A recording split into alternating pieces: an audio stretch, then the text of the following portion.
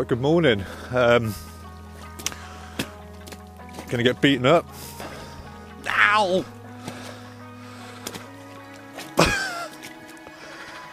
Right, so we're back on the little lake. Very different now.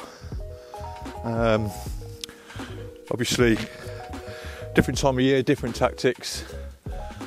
But we're off the mark. I'll talk you through what's been going on. Whoa, what's been going on. If this fish ever calms down. Not one of the bigger ones. But they're all welcome in conditions like this.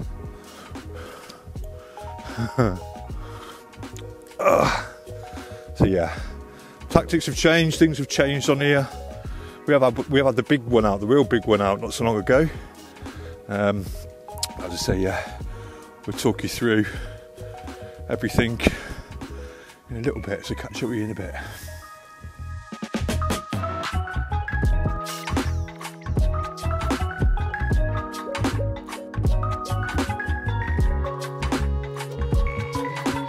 Right, good morning. Just had that fish and yeah, need to get a rod back out there. So, what date are we on at the moment, lads? I know it's November. So it's the 18th of November now, and yeah, obviously with this lake, like any lake, things are going to change. And they have done on here. One of the main things that's changed for us as anglers is the bait options have changed, because obviously before we couldn't use anything but boiling pellet in the warmer months. So now, obviously, with the colder months are here, that means we can introduce things like, you know, I mean, your typical thing is to use maggots, isn't it? I haven't gone down that road. I've gone down the road of casters, to be honest with you, and I can tell you this lake's been fishing moody as anything. I haven't been here for a little while, and I've managed to bag one. Now, last night, we had, so yesterday it's been, look, the weather's been awful, you know, it's been really, really wet. I don't mind telling you, I nearly pranged the car trying to get in here. And the lake has not been fishing well. We had rain all night, and I've got it this morning, just before 7 o'clock, just before first light. The rain had stopped and it felt very, very mild. And when my mate Phil got up, I looked at Phil and I said, it could happen this morning, you know. Tom came round, had the same conversation, and sure enough, off she went, off a little spot that I've got near to an island. But yeah, I'm going to get this rod back out, get it sorted. I think, well, are the bite windows going to be small? I don't know, is the honest answer. But I kind of get the feeling that the bite windows ain't going to be too big at the moment, although that could all flip on its head, especially with the new bait that I'm using, the slightly new approach, you know, the new feed. But yeah, I need to get this rod back out, and I will catch up with you properly shortly. Right guys, so let's get a leader knocked up with a solid bag on it, ready to go. Now, one thing I always do is start off with an overhand knot, and that is just to, you know, just a loose one so I can take it out easily, but that's just to stop the material slipping when I take out 5 inches of chain. You know, the material is not going to go past the knot. So you'll get a true representation when you start your splice. You will definitely have exactly 5 inches to play with. One thing I always recommend is to start your splice with chain core actually alongside the chain by about 10 mil. You know, what that's going to do is it's going to mean when you pass your splice back through, it's going to exit alongside the chain rather than finishing in front of it. And what that means is, you know, you'll get a really nice flat profile from where the chain finishes to where your splice sort of starts, because it's all together, you know what I mean, rather than a flat spot between the chain and the splice. So onto here, a size 8 ring swivel is going on there. We're going to be fishing this drop off. Not for everybody, I know that, but for me, where on a lake like this where bites are few and far between, I would rather get rid of that lead, especially with a short rig and a relatively heavy lead. I just think it's a recipe for for fish to throw the hook. And so when bites are potentially one bite in 48 hours, you really do need to do everything that you can to make sure that you're fishing as effectively as you can, and I think losing the lead is not a bad shout in this scenario. Worth mentioning is get yourself some sharper scissors than I've got because you'll be there all day trying to tidy things up. But yeah, as I say, we're going on with the drop-off style, so just poking the swivel into the lead, running the leader across the top of it, and then attaching it with a tail rubber. Tiger nut hook bait, as I've mentioned before, real fan of that in a bag, just balanced out with a little bit of cork. It's not going to be wafting around everywhere, there's still going to be quite a bit of presence to that hook bait, but it's enough, I think, just to encourage it to fly up if a fish comes down and takes a mouthful. Just blobbed on as normal with a bit of floss there, and we are pretty much ready to go now. Loading the bag up, one thing that I do put a lot of emphasis on is the lead at one side and the hook bait on the other, so that when it sits on the bottom, the lead is always going to be at the back of the bag and the hook bait is always going to be on top of the bag. I just think does it really make a difference? I don't know, but for me personally, in my head, it does. So making sure everything's really, really tight, making sure the bag's nice and compact, making sure that you just take your time to, shake all the pellets down, get it all nice and as neat and compact as you can. And then when you tape up, wrapping around down towards the bag, so that is tightening the bag up just a little bit more. Trim everything off, make sure everything's nice and neat, and you're pretty much ready to go. Just a case of getting it in there and hopefully waiting for a pickup, but we'll see.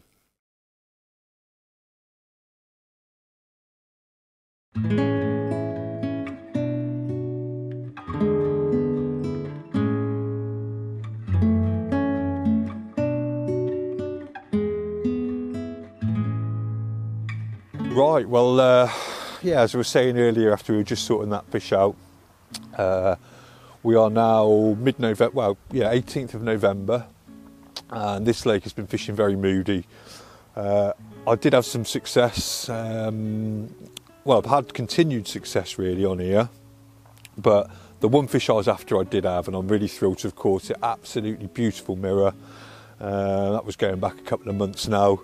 And one thing that we've learned though, as the season's gone on here, is the fish are incredibly spotty.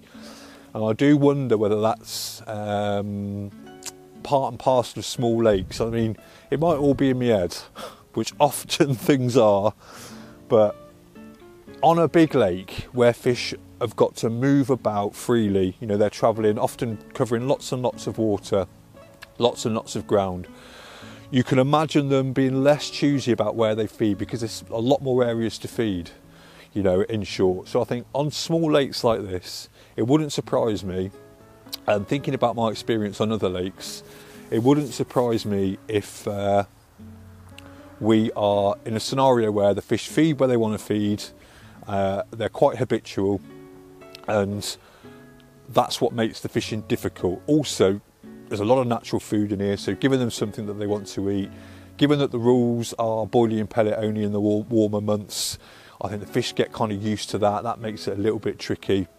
But the thing that I have brought into my armoury, and it's actually my first year using them, is bait boats. Now, I know what you're thinking, right? I know exactly what you're thinking. Why the hell would you use a bait boat on a water this small? Well, because I'm not the only one for a start, and it's an edge. It's a real blooming edge because of the fact that the fish, now I've worked out a couple of spots, I think, in my last 3 sessions, this will be 8 fish, and you're doing well if you catch 6 fish a year on here, and that is down to being very, very spotty, I think, and using the boat to its advantage. Now, if no one was using boats on here, I wouldn't do it. The fact that they are, I would be an absolute idiot to, not to make the most of the tools that are at my disposal. And to be totally honest with you, because I've steered away from, I don't mind telling you, I was in the bait boat bashing crew for a very, very long time. I mean, years. And for someone who works in the angling trade, actually, what I've always done is I've always fished. I've always got used to certain methods. So, you know, I spent a whole year on zigs. You know, I fished exclusively with solid bags, which I'm just coming back to now. Actually, lots of different things, lots of different rigs. I like to know and understand how we use certain things in our fishing, so that if I speak to a customer, if I speak to anybody, I can give them some honest advice. And the one thing that was not in my armoury one bit was these bait boats. So I am using them. They have been a real edge, and I think, as I say, moving forward, I will continue to use them while these spots are going. The spots are very small, you know, so when I say very small, I think they're actually carp. I think it's where the carp have been naturally feeding, looking at it, and you're talking about a couple of foot at best, yeah. So that's what's going on. But with regard to the bait, as I say, it has changed. So now we are using, I'm keeping it really simple, hemp casters and a tiger nut hook bait. Now, you might have seen, if anyone watched the quarry, that was, I popped a tiger nut in the bag on there, something I used to do a lot years ago. Didn't work on there, but we were up against it on there. And yeah, sure enough, it's definitely working. So in short, it's keeping everything tight. It's not giving them too much bait. We're not here to feed them. The fishery is fed really, really well. And we are trying to go on the theory that the fish have been feeding, once the boilies and the pellets aren't quite so effective, I mean, they won't be eating them all the time. They will be feeding on natural food. Then, you know, I'm trying to incorporate that into the mix. And as I say, actually, I have put maggots in the mix. I've put just a handful, so I'm not actually fishing them on the rig or anything like that. It is predominantly hemp, casters, tiger nut hook bait, handful of maggots over there for good measure, and we'll see how it goes. There's one more fish really that I want out of here. A really nice big common. So that's what I'm hoping for. And you know what? I think you'll do well to find a hook bait, better than a tiger nut for a big common, in my experience. So yeah, we'll see how it pans out. Got a few bits to do now. Say it's very, very wet, slippy and muddy.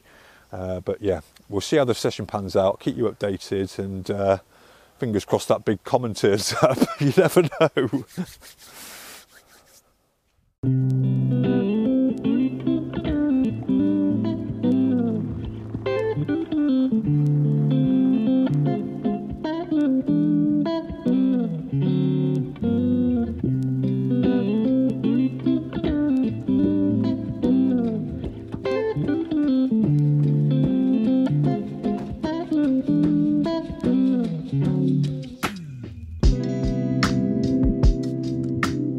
Right guys, so I thought I'd briefly talk to you about something new to Rig Locker from our very good friends at J Precision, and this is the OP hook point protector.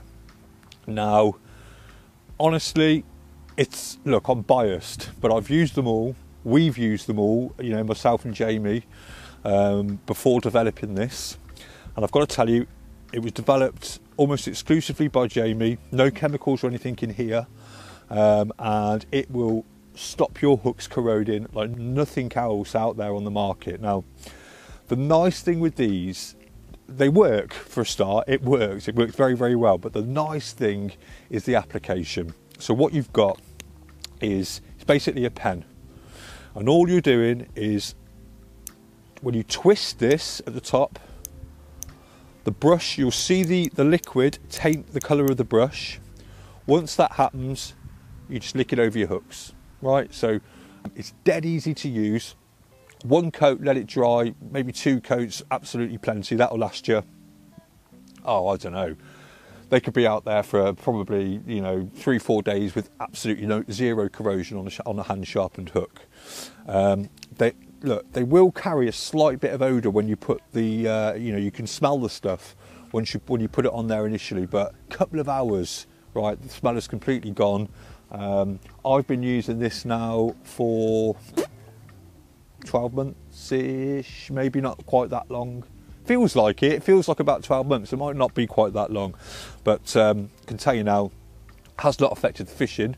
It's like on here, for example, where I am now. Sometimes I'm leaving rigs out for 2 days, you know, the best part of 2 days. So I need to know that, you know, my hook points are going to be protected, and this stuff definitely does that. So it's called OP, which is on point, you know, on point protection. Be installed at the rig locker soon, so have a look and you will not be disappointed with this stuff.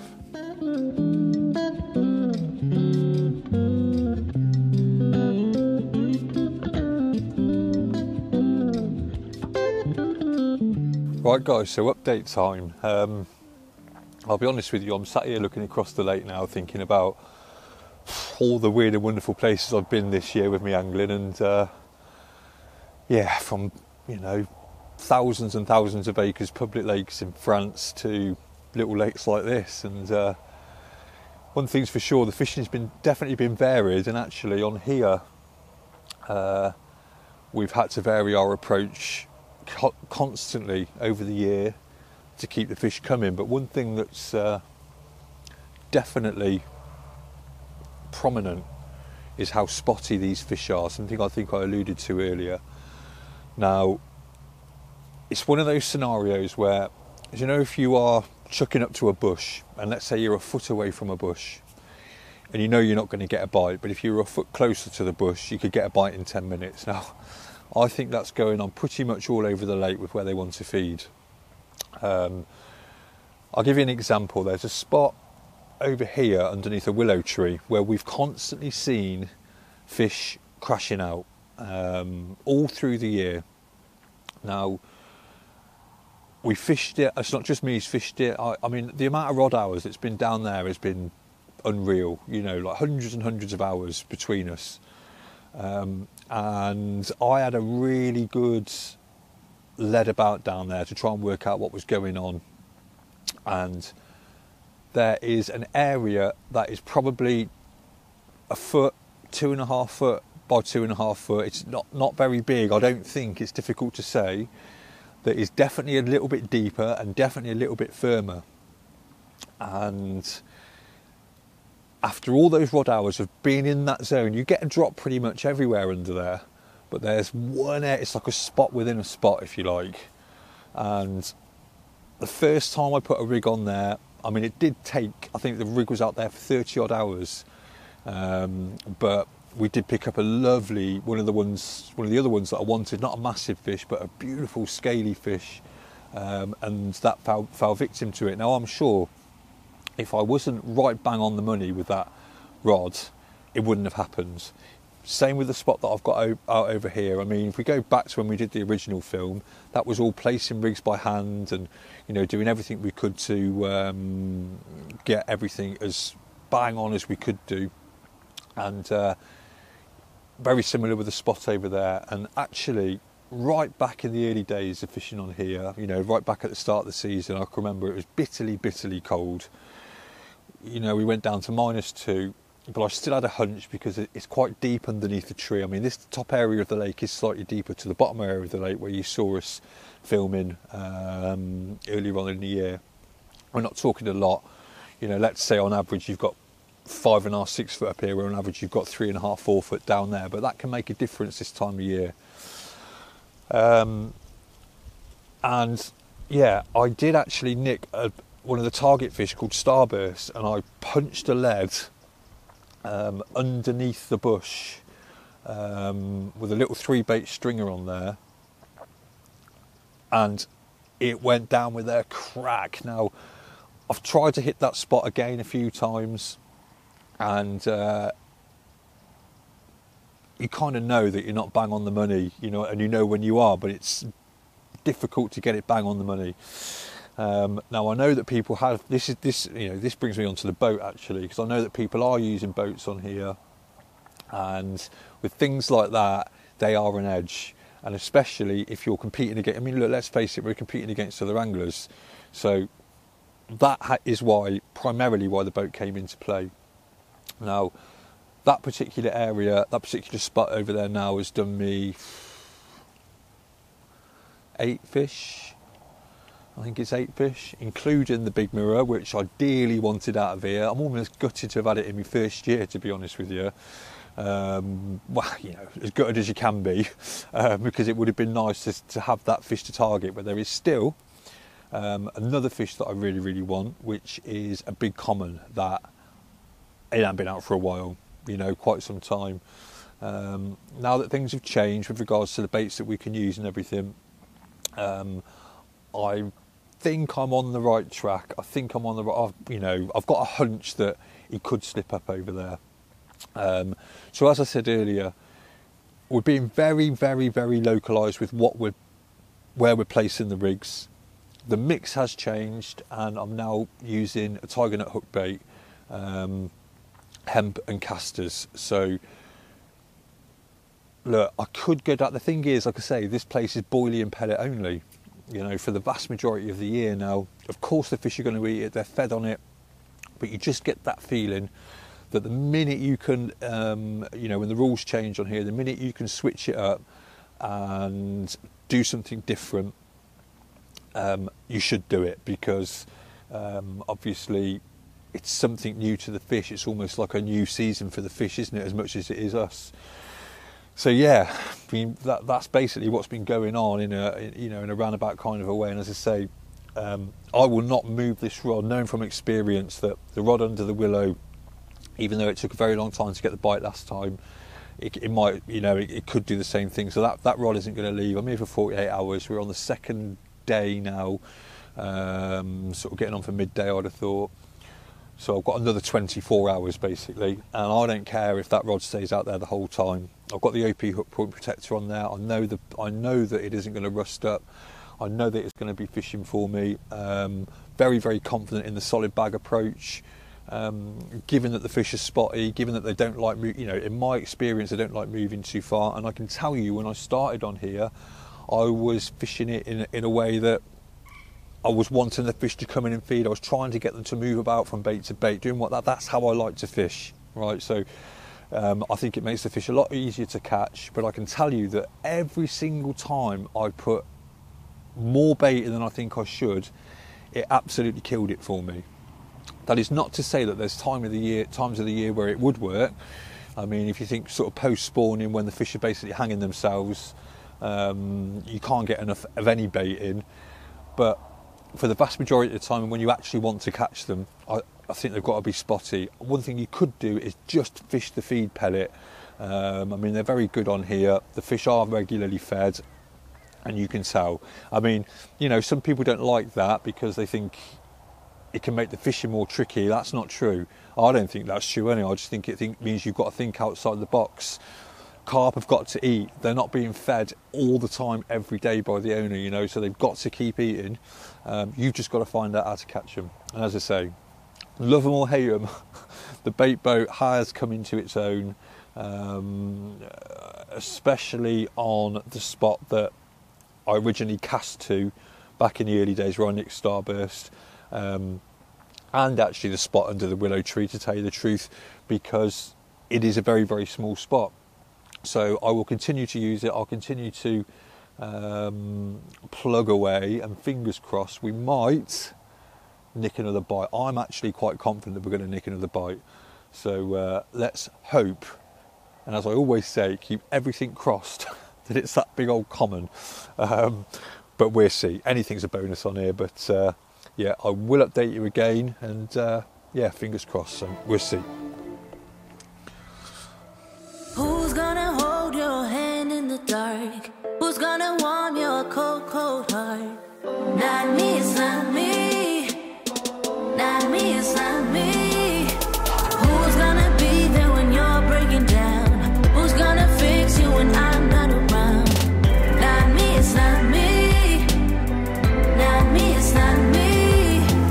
Who's gonna stay when you're falling apart? Who's gonna warm your cold, cold heart? Who's gonna Right, good morning. It is probably just gone 7 o'clock now. Absolutely biblical last night. It was non-stop rain. Did manage to bag another one, little small mirror, lovely little linear, definitely one for the future, as they say. But look, don't think it's fished. The fish haven't really been playing ball, so we did well to get a couple of fish out. But we have got to get a scoot on because one of the lads already got his van stuck yesterday. We had rain pretty much all night, and we've got to try and get out of here somehow.